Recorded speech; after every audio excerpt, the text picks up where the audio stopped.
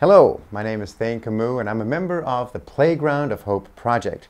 Our aim is to provide outdoor play equipment such as slides and swings and all kinds of fun stuff that kids can play on to children in the disaster-hit communities of Fukushima, Iwate, and Miyagi prefectures. As a result of the March 11th tsunami, a large number of playgrounds in this region were completely destroyed.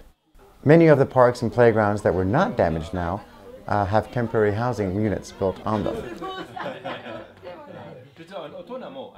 A questionnaire was circulated to the mothers living in the temporary housing units of Minami Sanriku.